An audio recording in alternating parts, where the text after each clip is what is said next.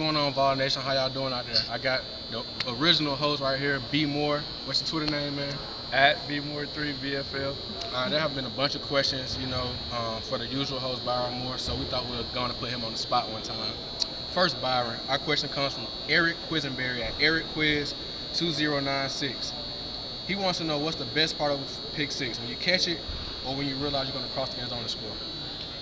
I would say right when you're about to catch it, because it takes a lot of work to go actually get a pick six, because the quarterback's not actually looking to throw it to you. So to be able to put yourself in a position to be able to catch it, I think that just shows athletic ability on your part.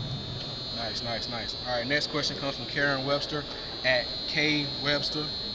She was wondering, how has social media changed you as a player?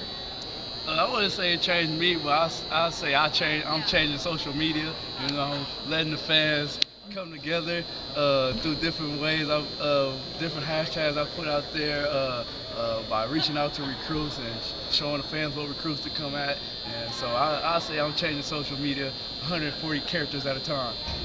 What are your feelings towards your partner in crime, Riyad Jones? Riyad Jones, he's a cool guy. He calls himself Cool Jones. I like to call him Uncool Jones. All right, that's it, Vol Nation. Hope you have a wonderful day.